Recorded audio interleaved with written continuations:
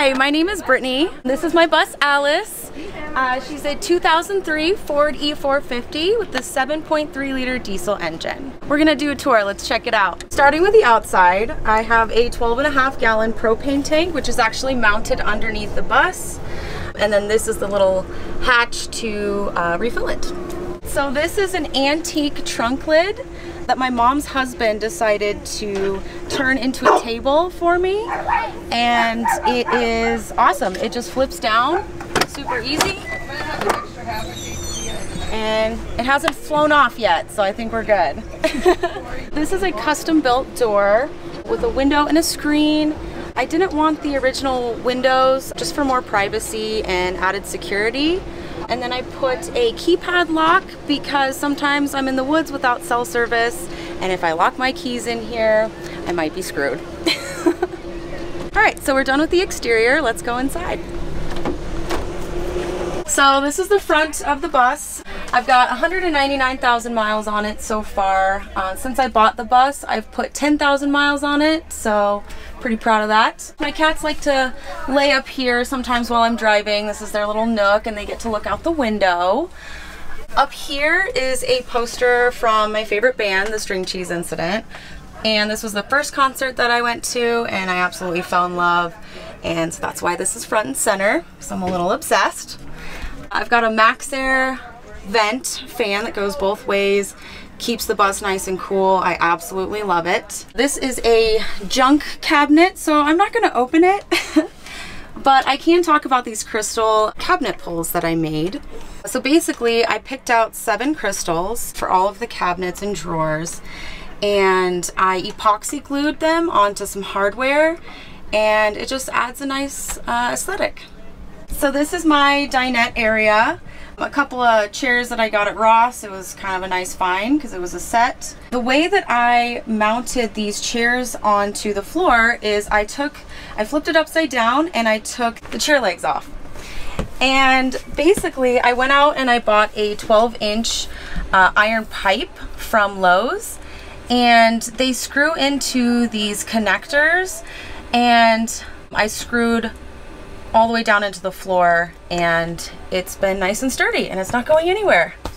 Also, this table, I actually kind of cheated a little bit. I found it on Amazon, and it came disassembled, but I also, instead of mounting the legs on, I bought a marine table, and it's adjustable. It can come up and down, and you can take this whole thing out altogether. So if you just wanted to sit down without the table in the way, you could do that. But this is a nice place to work and have dinner. Here I have all of my closet cubes and towels and extra blankets and stuff like that. I've got a little collection of books and knickknacks and hats and what have you. Under here I have a full kitchen trash, which is nice. And I also have my laundry hamper. It kind of keeps things out of the way, and it's a nice little nook. I actually made this little hook to keep it from flying around while I'm driving, because I have forgotten to do this before and the trash flies everywhere, and that's no fun. So this is my closet. I decided to go with fabric for the doors because it's lightweight and just kind of easy to open, and it doesn't flip out. Yes, I have a ton of closet space. I love my clothes. These are all of my hanging clothes, and then I have a shoe cubby down here with more shoes than I probably need. I also have my snowboard in here, and a full-size body mirror, and my snowboarding boots. So this is my kitchen. I've got pantry space up here with all my dishes. I have this cute little vintage toaster, which I'm absolutely in love with, and it matches my stove oven. I got this on Craigslist for $75, so if you just research and keep your eyes peeled, you might find something like that. So up here is all of my silverware and utensils. I've got a ton of pots and pans and cups and all kinds of Tupperware. This is an Alpacool fridge. It's not as expensive as the Dometic, and it works great. I haven't had any issues. Tons of fridge space. This side can be a freezer, so it's a fridge or freezer. I just like having extra fridge space, but it comes out on a slider and it locks in place so that it doesn't slide out while you're driving. This is my little spice rack with hot sauces and oils and things like that. Up here, this is sort of my bathroom side. I've got all of my toiletries up here. I've got a nice deep kitchen sink, and I used a drinking water faucet because it conserves water, and I only have 15 gallons on board, and it goes by pretty quickly. I'd say about a week. I just use 3 jugs to fill water. I usually get water at Walmart, or if I'm at a campground and there's a faucet, I can fill up. And then this is my gray tank dump. Whenever one of these gets empty, I know that this one is full, so I never overflow. Not yet, fingers crossed. And this is actually something that I bought also on Amazon, and it's just a bottled water dispenser, and it connects and it comes with all of the pipes and hardware for the sink. So I didn't really have to do much. I kind of cheated on that one. This bottled water dispenser pump is just plug and play. You can get it on Amazon, and they're designed specifically for the bottled water dispenser faucets. And so all of the piping fits perfectly. You don't even have to buy any additional hardware. It's all set up. And this that goes into the water is designed for a 5-gallon water jug. So the top here, mine's a little different. I didn't get the round 5-gallon water jugs because they're wider and this is more narrow, but it honestly just sits right on top and I haven't had any issues. And then this is a bathroom drawer, more toiletries and stuff like that. This is a tip out. So I put my drying mat and sponges and stuff in here. And then I have a mirror. This actually swings around. It's double-sided, and I can adjust it however I need to. And this is actually just peel and stick. I'd like to take credit for doing tile work, but it's just a sticker. This is a vent, basically because I have this toilet stall here, and I have a Coleman Mach Power Saver rooftop air conditioner, and it only blows forward and backwards. And when I installed it, I realized that there's a wall right here, and all it is cooling down the bedroom and not the rest of the cabin. The air is allowed to flow through this vent, and this one, I kind of duct taped it, but I kept this one shut. But I also have these vents here, and this will help kind of bring it down. And I have a rigid power tool fan. It just runs on the rigid batteries, and I'll just pop it on the bed and it keeps the airflow through the rest of the bus. So this is my bathroom stall. I've got an airhead composting toilet. It has a urine diverter, which I really like, except when it overflows, because that does happen if you don't pay attention. It vents out to the bottom here, and then you just mix the soil when you're done going number 2. This just kind of adds a little decoration. I have all of my jewelry here. I wanted to display it because I like having it out. I think it's pretty and it's easy to access, and I'm obsessed with jewelry. Under here, I designed a specific space for my cat litter box because I did not want my bus to smell like cat litter at all. I have this curtain here, which allows the cats to kind of crawl underneath while also remaining closed. And I built plywood all the way around, so this is completely enclosed, and it's already in the bathroom. I just keep up with the litter box and keep these closed at all times, and there's no smell. So kind of thought ahead with the design, and I'm pretty pleased with it. I've got a queen-sized purple mattress, and I'm pretty pleased with it. I've got plenty of room. This is the factory AC that came with the bus. I decided to leave it in because it's over the bed, and I haven't hit my head really surprisingly on this. and it keeps it nice and cool while I'm driving. I have some cubby space back here. It's kind of a junky mess right now, but I've got plugs back here. I put this lamp in a plant hanger because I'm not a green thumb and plants always die when I try to take care of them, so I figured it's a lamp space now. I have some artwork on the walls as well, just some sentimental pieces that I wanted to take with me on the road. And yeah, this is pretty much it. So over here, I found this mirror at a thrift shop. It's kind of cute. I've got this little leather envelope. It holds my mail and things like that. Actually, it doesn't hold my mail because I don't get mail. This is actually an RV bedside reading lamp. You can find them on Amazon for pretty cheap. And I replaced the boring brown lampshade that it came with. And I found this on Etsy. And it's actually flipped upside down, but it's supposed to be a tea light candle holder, and it gives a nice aesthetic on the outside.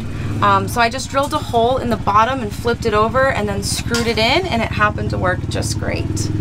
These I found at TJ Maxx, and I just used L brackets to keep them up on the wall, and I just put a bunch of knickknacks in here. I didn't want to go with full-blown cabinets because I felt like when I was sitting down in the dinette, I would have gotten up and probably bumped my head. So these are small and they kind of hold things without being in the way. This is my favorite part of the bus, and I think it really ties everything together. They're copper ceiling tiles, but they're not made out of copper and they're not metal at all.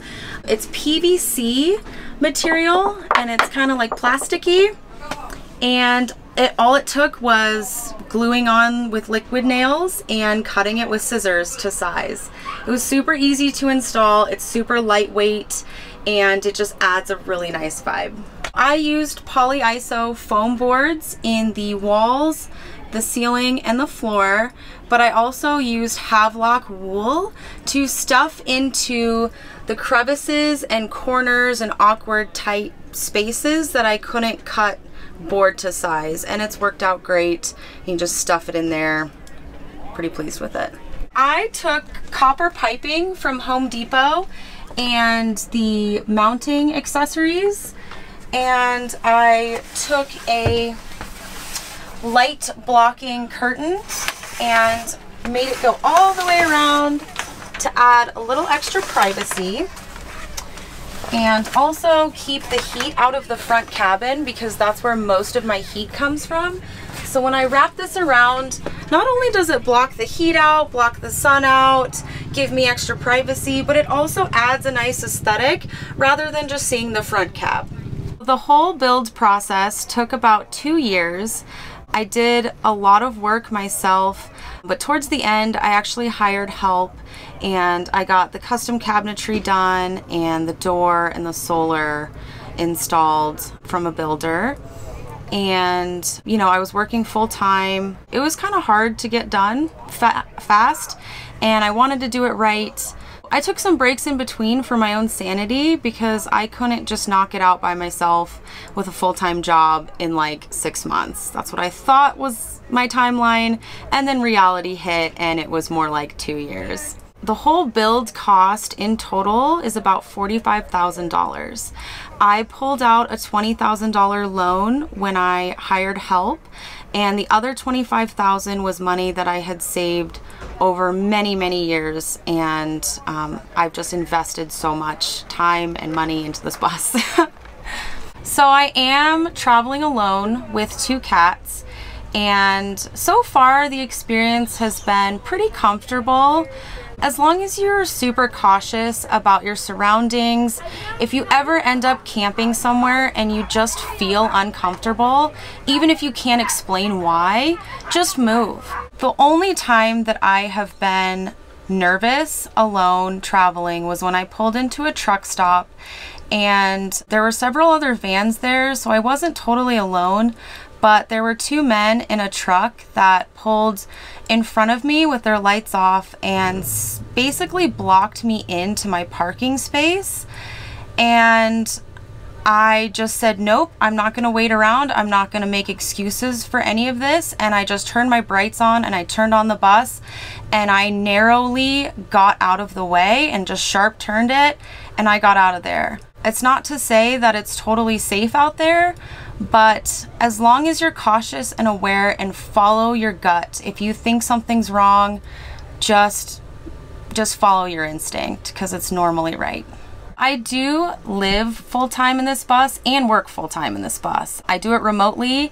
I have Starlink, which so far has been absolutely incredible.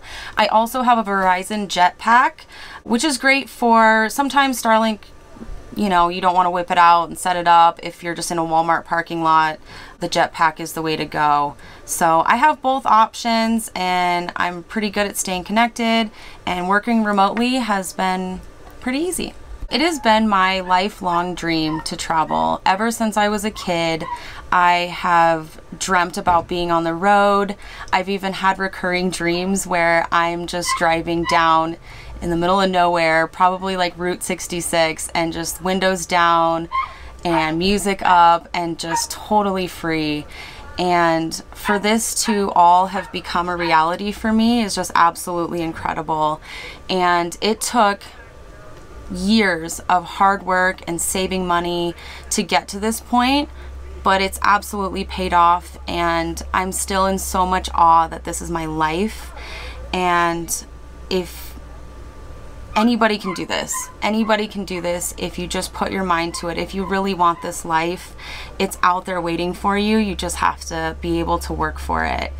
And I chose the bus specifically because I wanted enough space for myself. It's just me traveling. I like to be able to stand up, and I didn't want to go full bus. Short bus seemed like a good medium. If I were to get another vehicle, I would probably move to a van, surprisingly enough. Better fuel economy, and I really don't need this much space. It is a luxury though. It is a luxury, so I do really enjoy it. My name is Brittney. I've got 2 cats, Ace and Chess, and this is my 2003 Ford E450. And if you want to follow my journey, you can follow me at Alice Adrift on Instagram. Links down below. Thank you so much.